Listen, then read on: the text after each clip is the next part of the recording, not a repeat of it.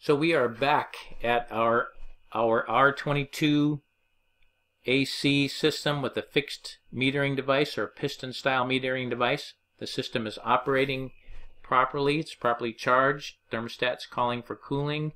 Our condenser outside here is blowing hot air out of the top. It's a nice day outside, probably 115 degrees on the side of this house. Maybe not that high, but pretty doggone hot. Okay, so let's take a look here. We have our high and low side gauge is hooked up to the service ports. We have our temperature probes hooked up here.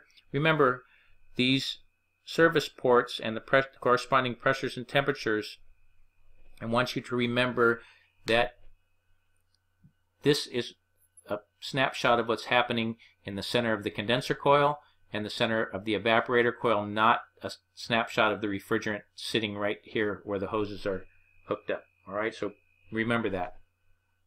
So properly charged R22 system, 243 psig on the high, 70 psig on the low. We have good temperatures and we have good subcooling and superheat, 13 degrees each. Kind of makes it easy for this demonstration.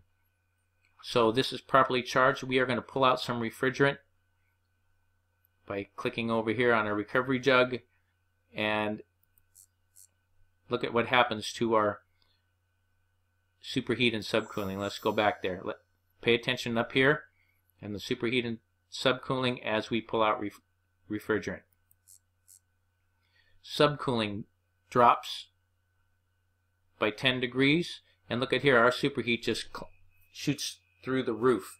So when a system is undercharged, you're going to see low to no subcooling and high superheat, and if that's on a piston or fixed orifice system. Now the reason that this subcooling decreases is this, and this is the hard part for me to really get my head wrapped around when I first started learning this.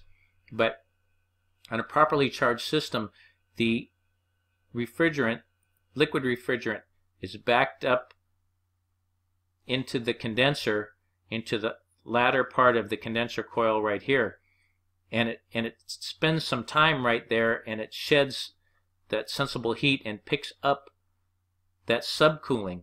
So when we have an undercharged system, there's not enough refrigerant in the system to back it up. So instead of backing up where it should over here, that liquid refrigerant blows through that condenser and shooting up here to towards the evaporator coil. It doesn't spend the time it should in this part of the condenser to pick up that additional subcooling. It just blows right on through there. So subcooling is low, superheat is high. The superheat is high because there is not enough refrigerant to fill the evaporator coil, and it's boiling off long before it should in the evaporator coil. It might only be cooling 1/2 of the evaporator, and then the refrigerant is 100% vapor, and then it picks up more superheat from the indoor air than it is designed to do for that system. The other thing that happens when we undercharge a system is the system pressures and temperatures decrease. And you can see right here the evaporator coil is 25 degrees Fahrenheit. Under the right conditions, a undercharged system, the evaporator coil will in fact freeze, and you can see that because it's 25 degrees Fahrenheit here. So that is a look at what your pressure gauges and your temperatures and pressures are going to tell you on an R22 fixed orifice undercharged system.